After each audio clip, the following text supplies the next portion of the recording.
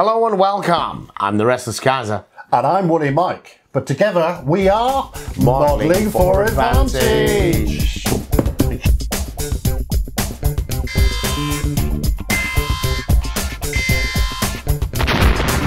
Shiny new box, Mike. Sealed.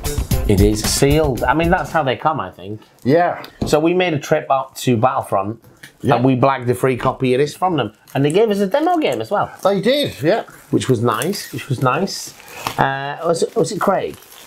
Chris. Chris. Apologies, Chris. Sorry, no. Chris was Star Wars. It was Anders. Star Trek.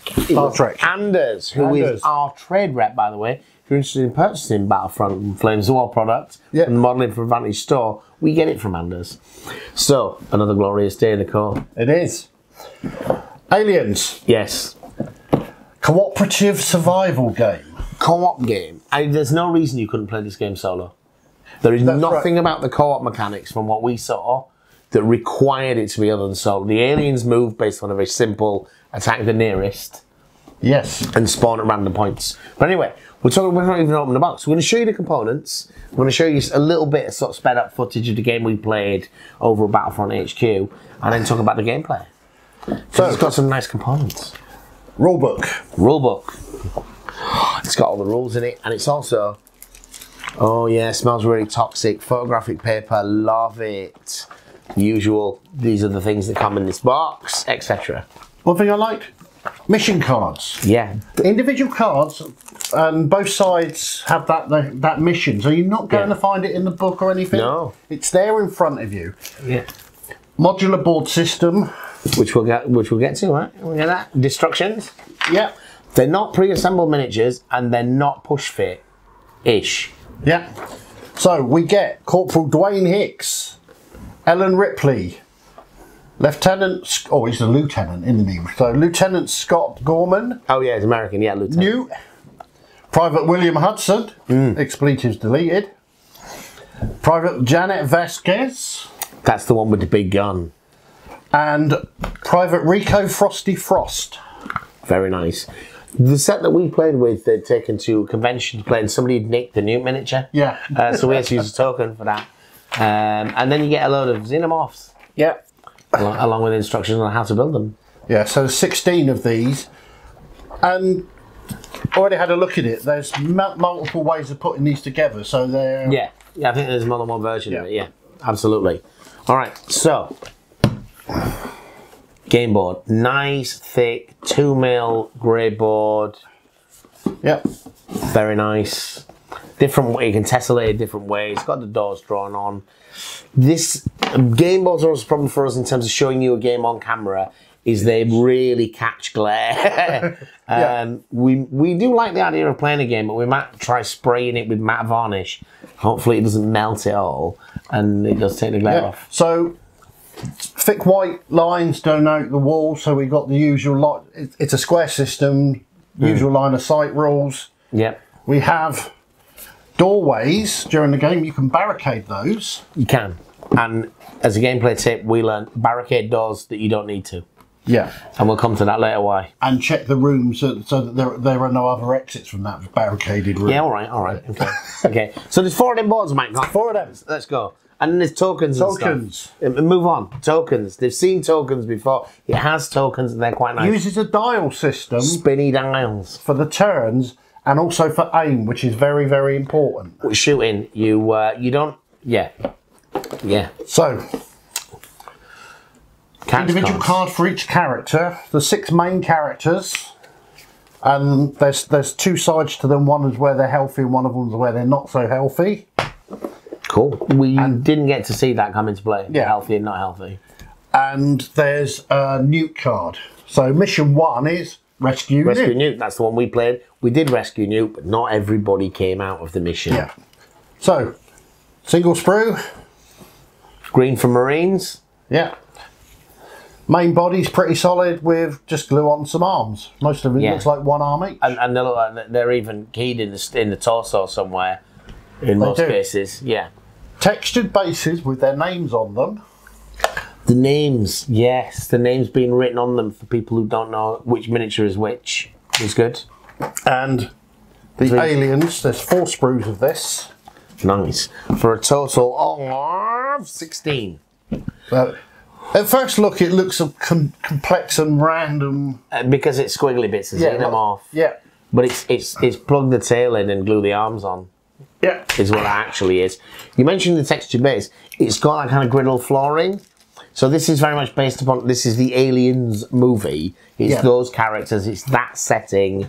Yeah. It's that, and the mission, so far as, and we haven't seen them all, so far as they look, it's that story. It's the Hadley's Hope habitation centre, but it does move into the other areas. D6 and D10s. Yes. Low is good. So that they've got a star instead of a 1. They've got a number 10 on. Yeah, that is worth knowing. The star is the 1, not the 10. Yeah. Yeah. And you're rolling under skill levels. So we get a set of action cards, which tell you the Marine phase and then the Alien phase. Order of operations. So each character takes a turn to do 2 actions. And then there's a blip card, which are these things, which tells the game. Let's get this open. Where the aliens are going to. There's 4 spawn points that we know of in the mission we played. Yeah. You know, that's all very heavily caveated. Yeah. So there was 4 spawn points, and we had to get to this corridor, get to Newt, persuade Newt to come with us. Yeah. And if you don't use Ellen Ripley, you've got to chase her down before she can persuade her. Basically, you're not going to do it if you don't use Ellen Ripley, because as soon as a Marine finishes its turn, she runs away from them. Yeah. Right. The blip tokens are part of the kind of really interesting mechanisms of the game, because you don't just put 3 blips down a turn or whatever. You draw N cards depending on the mission a turn, and it will then tell you how many blips you put at which locations. But there's invariably a secondary effect as well. So this one's called Alien Drones. You put 1 blip on 3, but players must either discard 1 barricade in play or place a second blip at spawn point 1. Not where these ones are spawning, at a different spawn point. If there are no barricades, then the players must place the extra blip. That is a fairly common statement on these cards, which is why it's worth barricading up places that don't need barricading up, so you've got them to burn when these things happen. But these have other secondary effects as well as that, and they really build pressure on the game. The number... You're not going to be able to kill all the aliens. The game is designed for you not to be able to do that. You're going to kill some aliens, but you're going to complete the mission and get out. So with the blips, they're basic white dots on one side and numbers from 1 up to 5. There is, I think there's only 1 5, and we had that in the game. But disappointingly, there's no zeros. No. So your random blip goes on to the spawn point. If it's in line of sight of one of us, or one of the troops, it becomes immediately visible. And the way this system works, instead of putting 4 aliens on, stack them. They come with a token, so you have an alien figure, and then there's tokens underneath it, up to how many's on that square. And then you take a token away for each kill, and then you're left with the alien which you kill. The Marines can shoot the aliens quite effectively. So we've got the other deck out now. This is effectively the play deck, and there's a little widget. This deck will be cycled through multiple times, because players will be called upon to draw from it, but they will usually be called upon to spend from it. So not only are these your cards in hand, so if you've drawn this card, you have a hazard, you are losing hope. Alright? Game over, man! Place this on your hero character. Each time your character activates, reveal a card, and then they get some kind of malice, some kind of negative effect. So that means you're burning an extra card before you even find out how bad it is for you. Because these cards, they start being in, is it Endurance?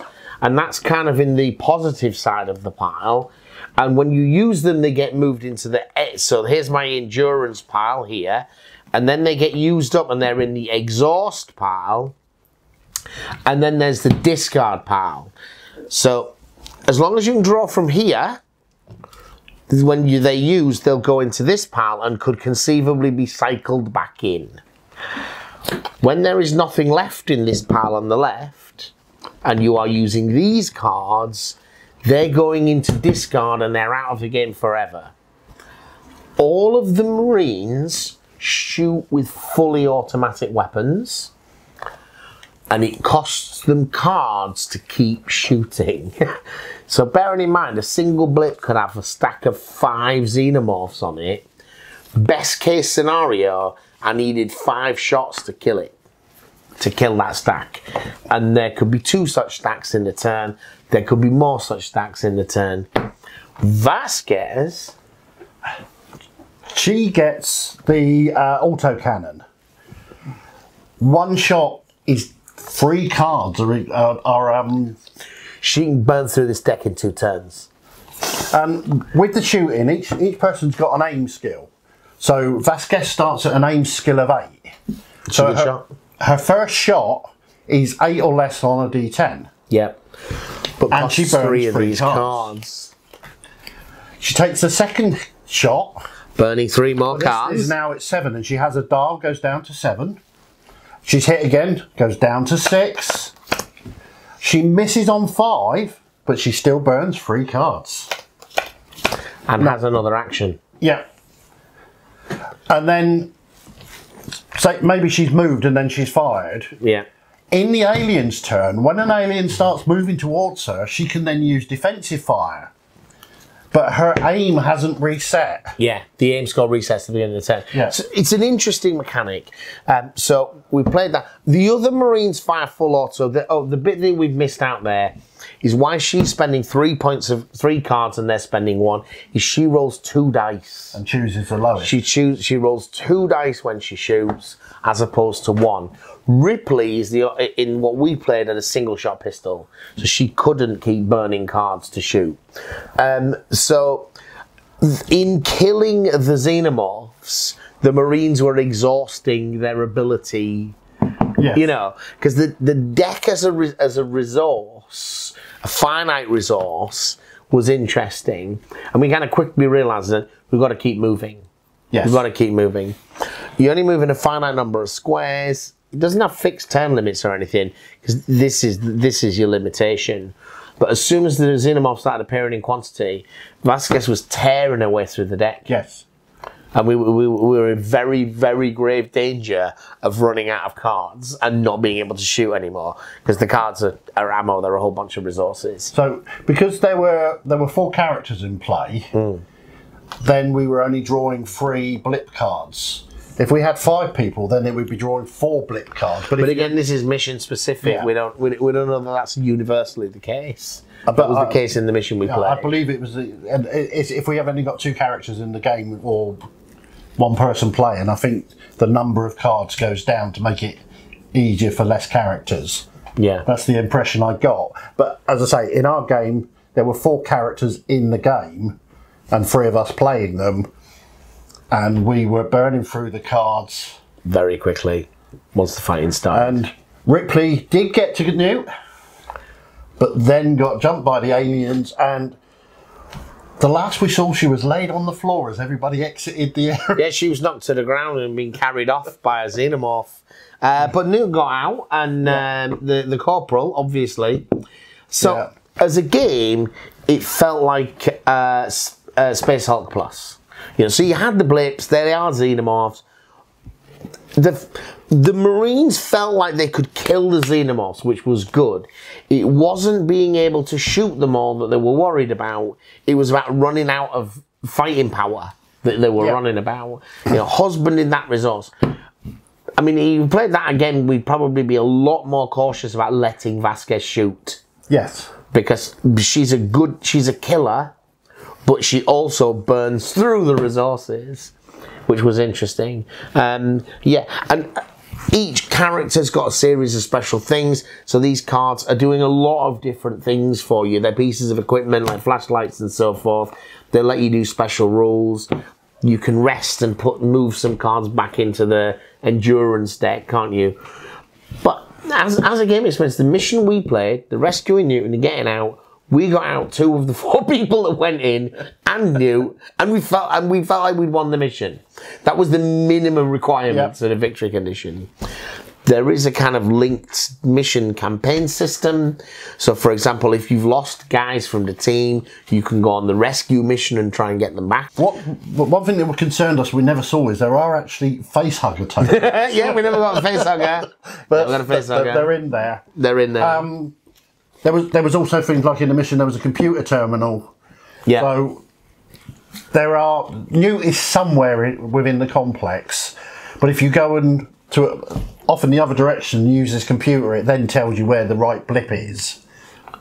I think it'll let you look at one. But anyway, that's mission specific, I think. Yeah. But, you know, in the mission it tells you what those do. So 4 boards, double-sided. There's, I think there was about 8 or 10 missions in there. I can't.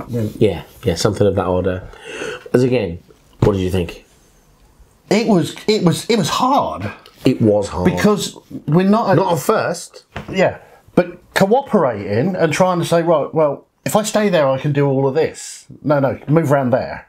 And then you've got to work together, and you've got to use the skills of each person. Like we say, we had, well, as soon as the first, although Hicks was the sort of like, he was going for MVP, wasn't he? I think he killed 6 in a row before anybody else saw one. That was just the way that the game played out, because he was guarding the rear, wasn't he? Yeah, and so the using the skills, using the cards. Hicks again, he picked up the flamethrower just as he was leaving. Yeah, I was looking forward to using that.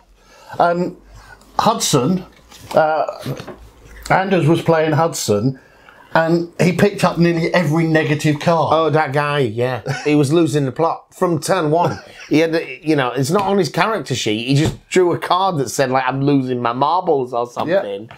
Yeah. And he was just, had all kinds of problems. Yeah, you only get 1 action. And anything you do burns this card. Those kind of things. So it had that. It had a real sense of jeopardy. Had a real sense. You had a few calm turns because the monsters didn't start appearing. A couple were on the board. Probably weren't going to be a problem. So we find Newt. We shoot a few xenomorphs. It seems fine. And then we enter into the daddy phase of the game. They're coming out of the goddamn walls. And they're coming out of the goddamn walls, mate. Game over, man. Yeah. I enjoyed it. Definitely will play a couple more times. There needs to be some kind of deep hidden flaw for me not to enjoy it. Yeah. So as a game, I really enjoyed it. Like I say, there's face huggers, there's sentry guns. There's more to come. There are expansions to this game as well, but this is just the basic set that we had a look at. Nice 45 minutes. Nice miniatures. The game that we played with 45 minutes, we did have someone who knew what they were doing showing us. Yes. And that definitely makes it. Anders has been taking this round shows, so if you've met a Norseman at a show showing off this game from Battlefront, that's Anders. Except Newt didn't get recovered in the last game. Yeah, Newt didn't get recovered from the show. Absolutely. I'm definitely looking forward to playing some more games of this. I would recommend this product based upon what I have seen. Yeah. I would give it a healthy 8 out of 10. Yeah. And we've opened this one, and I'm taking one home. All right, guys. Hope that review was useful for you. Don't forget to subscribe to the channel if you enjoy our content. Like the video, maybe leave us a comment. Thank you.